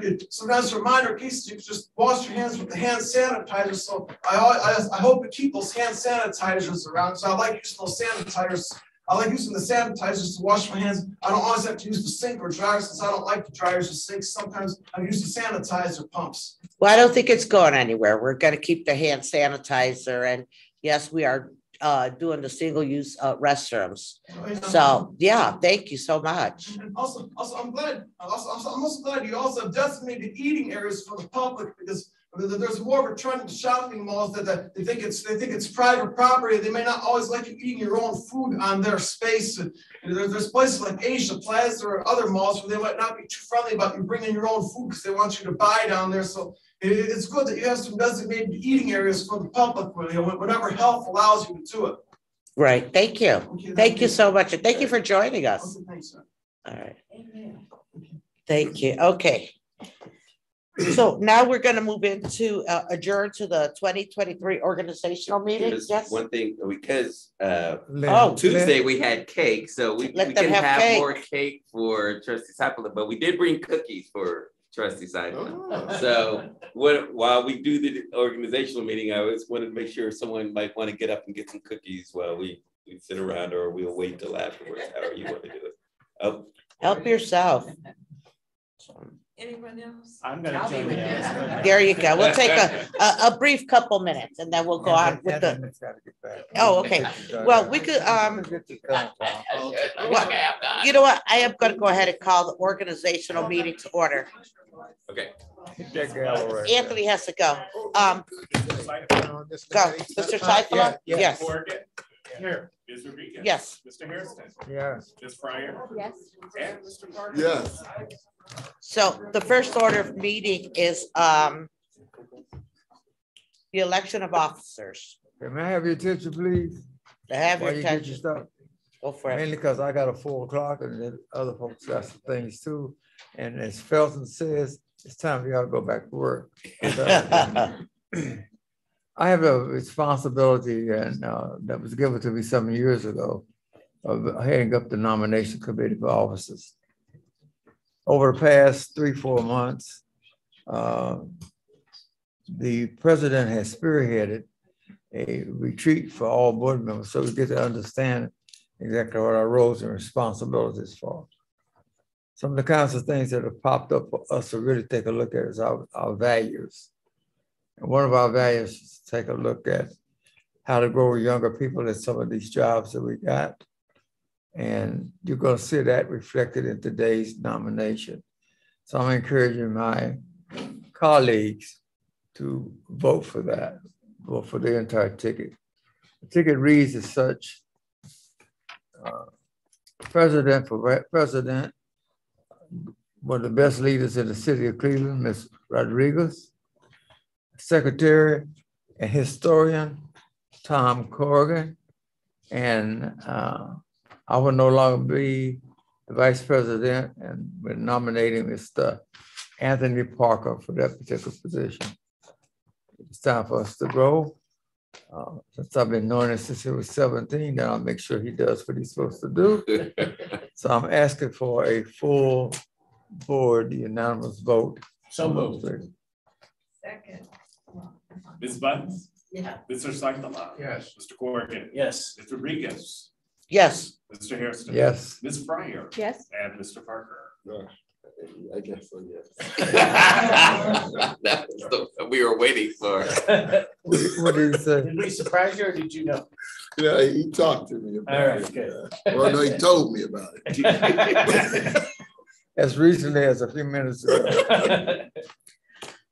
And I want to thank the nominating committee, and I move to make the following changes in the committee assignments. Second. Ms. Buttons. Yes. Mr. Seifela. Yes. Mr. Corrigan. Yes. Ms. Rodriguez. Yes. Mr. Hairston. Yes. Ms. Fryer. Yes. And Mr. Parker. Yes. That exhibit 1 of the organizational meeting is the election of fiscal officer and appointment of deputy fiscal officer. Be it resolved that Carolyn Carey Krenecki be elected to serve as fiscal officer for the year 2023 organizational meeting through the year 2024 organizational meeting. And that a stipend of $500 per month be paid for the duties as fiscal officer. And be it resolved that Laura Armstrong be appointed to serve as deputy fiscal officer from the year 2023 organizational meeting through the year 2024 organizational meeting. And that the stipend of $350 per month be paid for the duties as deputy fiscal officer. So moved. Second, and I want to point out for our newest board member, historically, at this point, I remind everybody that one of the reasons that we do this resolution with an additional stipend is that according to the statutes of the state of Ohio and the criminal code, the only people who almost certainly could go to jail for doing something wrong about the library are the person named fiscal officer and deputy fiscal officer. So I always, the very first time I did this, I think is almost 30 years ago now, and Joan Tompkins was quite shocked when I told her that we were counting on her to go to jail for us if she needed to. And so it's only fair to say. Do it every year. So I just want to continue the tradition. That's what this means, that these are the people most responsible for any misspent funds. And I'm very proud to say that Carrie and Laura have taken both a good sense of humor about that comment, but on the other hand, the diligence and perseverance to do everything right that they've always done, and I expect them to continue to do it. So thank you. And at this time, We didn't do the vote. oh, I'm Ms. sorry, Bunt? sorry. Yes. Mr. Seifel? Yes. Mr. Corrigan? Yes. Ms. Rodriguez? Yes. Mr. Hairston? Yes. Ms. Fryer? Yes. And Mr. Parker? Yes. Okay. And at this time, I want to call the board meeting of January 19, 2023 closed. Thank you. Great, great. Thank you, John.